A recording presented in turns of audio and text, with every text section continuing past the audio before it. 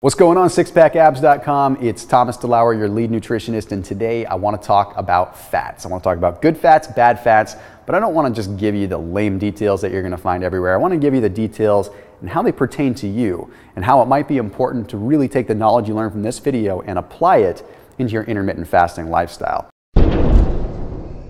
Let's talk about monounsaturated fats first. Okay? Monounsaturated fats contain one unsaturated carbon bond. Okay, so when you look at a fat, for instance, a saturated fat has all of the carbon bonds occupied, basically meaning that they're all one solid fat. That's why it's saturated. Monounsaturated means that you have one carbon bond that is unsaturated, hence the word mono. So what that ultimately means is you've got a fat that's almost a saturated fat that has a lot of the positive properties of a saturated fat, but without being saturated. Now, what this means is that it's going to be liquid when it's at room temperature, but if you were to put something like olive oil or something like avocado oil or something like many different nut oils in the fridge or chill them beyond what's normal, you might find that they start to solidify or at least get a little bit more viscous. That's because, again, they're almost a saturated fat. So again, we're talking about avocado oils, we're talking about things like olive oil, certain kinds depending on the quality, and we're talking about a lot of oils that come from things like cashews, things like almonds, and all that stuff. Now, let's talk about the facts with it and what they can do for you. So first off, let's break it down into oleic acid and palmitoleic. Oleic acid is known as omega-9.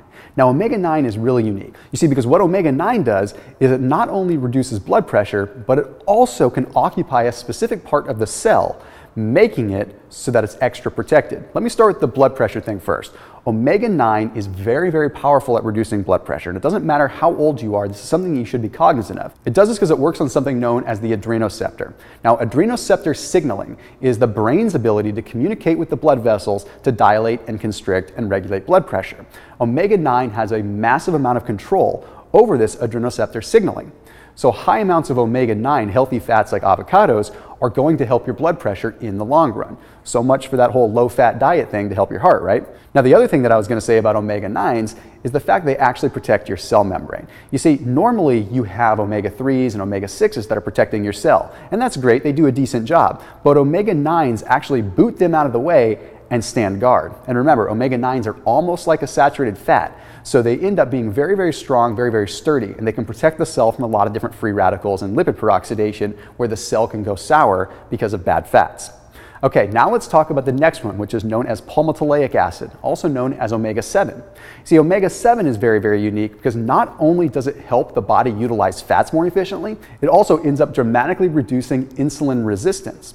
Now, here's the thing with insulin, especially when you're fasting, you want to make sure your insulin resistance is low. You want high levels of insulin sensitivity because that means when you do eat, your body's going to be very receptive to what you eat. Very important for when you're fasting.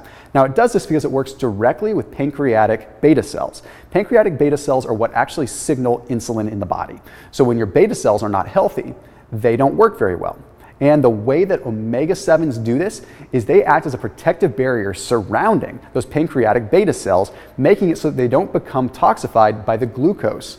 So basically what can end up happening is when you're consuming a lot of carbohydrates, the pancreas can go bad. I shouldn't say it goes bad, but the cells become a little bit more toxic. And when this toxic effect hits, it makes it so they don't produce as much in the way of insulin, making it so the carbs that you're consuming are just floating around through the body, causing problems. Okay, now let me drop some knowledge on you when it comes down to inflammation. Because you may not think about it right now, but inflammation is affecting you when it comes down to how you recover from your workouts and how much fat you actually burn. Okay, and the Cleveland Clinic did a study. They took a large group of people, predominantly people that were overweight and were suffering with inflammation, and they put them on a little study. Okay, for 30 days, they gave half the group a placebo, and the other half of the group, they gave them 220 milligrams of omega-7s every day. Well, what they found is at the end of this 30 days, the group that took the omega-7s ended up having a 44% reduction in C-reactive protein levels. Direct correlation with reducing inflammation. Pretty powerful there. If that doesn't sell you, then I don't know what will. Okay, now let's talk about polyunsaturated fats for a second. Remember how I talked about monounsaturated fats and how they are just having one carbon bond that isn't there? Okay, well, let's talk about polyunsaturated. That's when they have two or more. Again, hence the word poly. Now, these have a lot of different properties in the body. They're a little less protective and more advantageous in terms of pushing your body along to do better. And predominantly comes down from the omega-3s. We're talking about eicosapentaenoic acid and docosahexaenoic acid.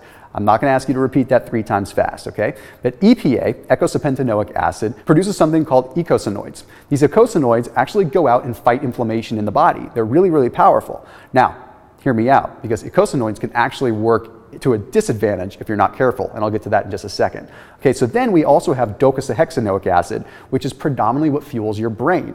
Why do you want this when you're fasting? Well, when you want it when you break your fast, because it's going to help bring your brain back to life. 8% of your brain's weight is actually omega-3s, predominantly docosahexaenoic acid.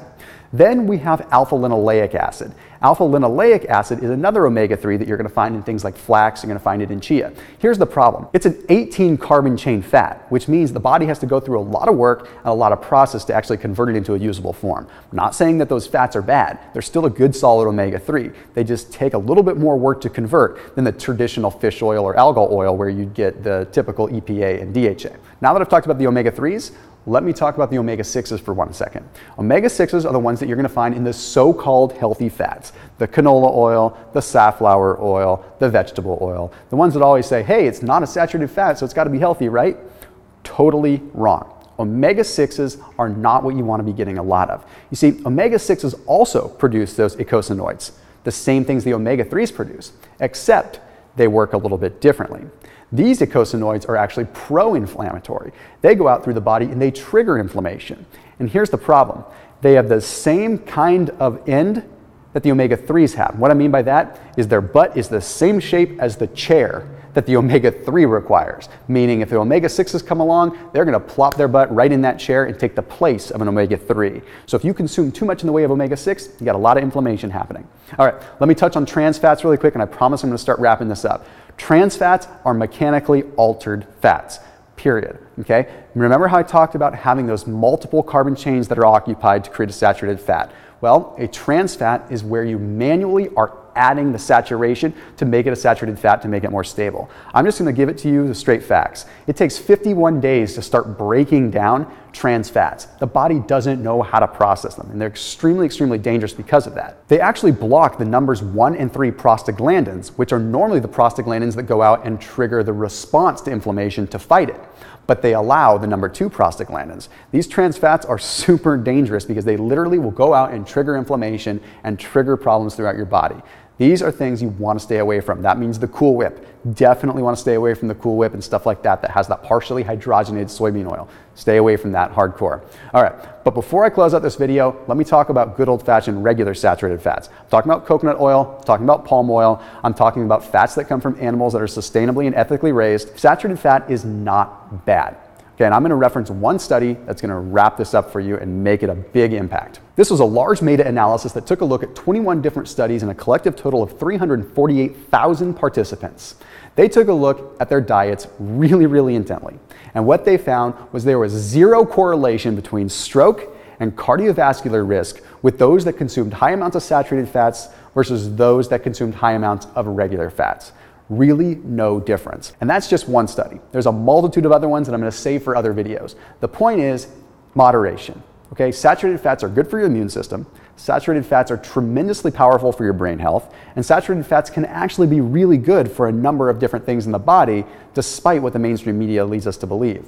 We just have to make sure that everything's in moderation and that you're not combining them with certain foods. So as always, make sure you keep it locked in here at SixPackAbs.com, and make sure that you check out the new science-based six-pack program that is in the description below, and I'll see you in the next video, Six Pack.